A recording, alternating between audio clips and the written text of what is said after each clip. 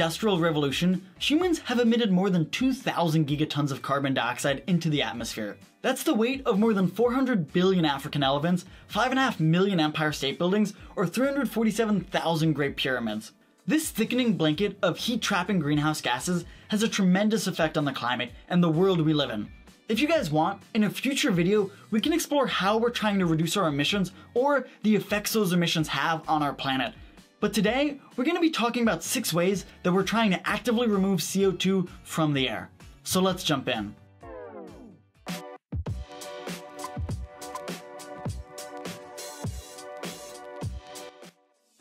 While the expansion of renewable energies and more efficient energy systems is expected to cut global emissions by more than half by 2100, most estimates show we'll need to remove billions of metric tons of carbon dioxide annually by mid-century to keep the climate in check. Carbon removal can come in many different forms, some simple, some technologically advanced. So today, we're going to look at 6 of the biggest ways scientists are trying to pull greenhouse gases out of the atmosphere. First, forests. This one's a simple one. Trees are probably the most common carbon sink that people are aware of. By the way, a carbon sink is just something that removes CO2 from the air. Forests absorb about 15% of the carbon dioxide generated by burning fossil fuels every year. That's more than 1,500 million metric tons of emissions every year. Photosynthesis removes carbon dioxide naturally, and once trees absorb it, they're especially good at storing it. Expanding, restoring, and managing existing forests more effectively are ways scientists are trying to leverage the power of photosynthesis to convert carbon dioxide in the air into carbon stored in the wood and soil. Every acre of land restored to temperate forests can sequester about 3 metric tons of CO2 per year. These approaches can be relatively inexpensive and yield cleaner air and water, all while providing a place for you to walk your dog. One of the major challenges to planting trees on a mass scale is to ensure that forest expansion in one area doesn't come at the expense of forests somewhere else. For example, reforesting farmland could reduce the food supply, which could necessitate converting forests somewhere else, especially in other countries, to farmland. These dynamics make restoring and managing new and existing forests especially challenging. Since I mentioned trees, I'd be remiss not to mention that Mr. Beast and Mark Roberts' fundraiser to plant 20 million trees is still ongoing. They've already planted more than 14 million trees, and if you're interested in supporting, go to teamtrees.org, link in the description. The second way to pull emissions involves farms. Soils naturally store carbon, like a lot of it. Surprisingly, the Earth's soil contains 4 times more carbon than the total stored in all living plants and animals, including those forests we just talked about. There are more than 250 million acres of farmland in the US. That's the size of Texas and California combined.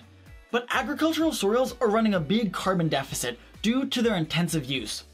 Because of how much farmland there is, even small improvements in farming practices that increase the carbon per acre on farms are hugely impactful.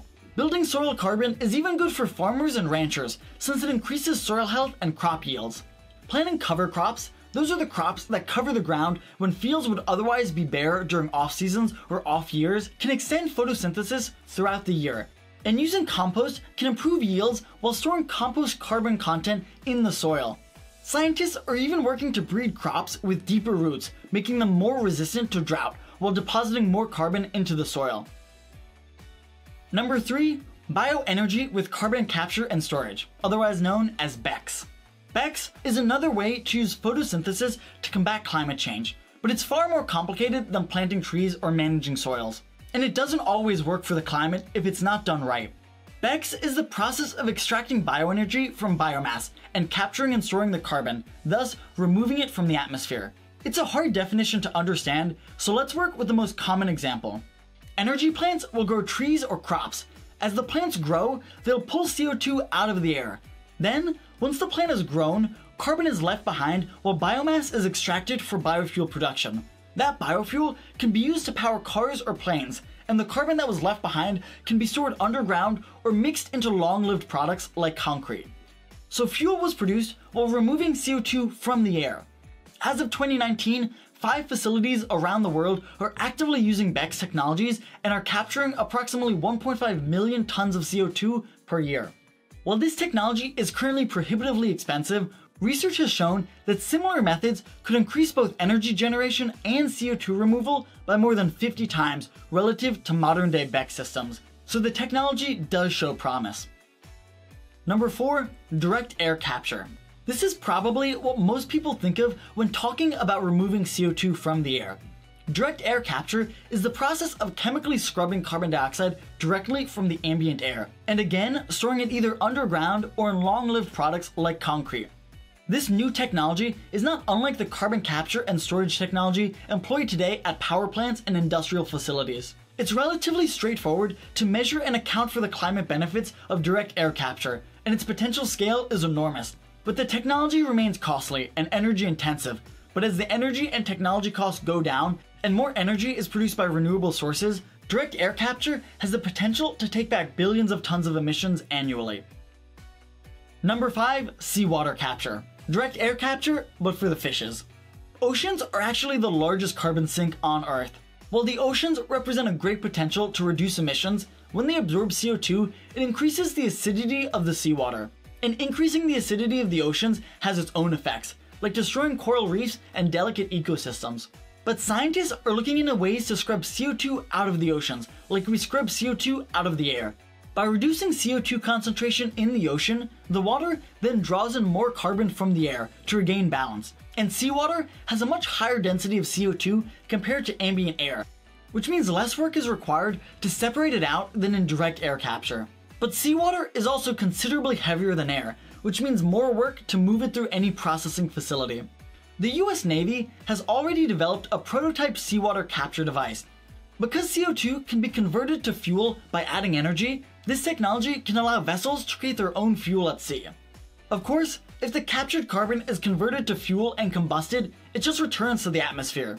But this still reduces the need to add new emissions by burning fossil fuels, and future applications of this technology could provide long-term storage for captured carbon. Last but not least, enhanced weathering.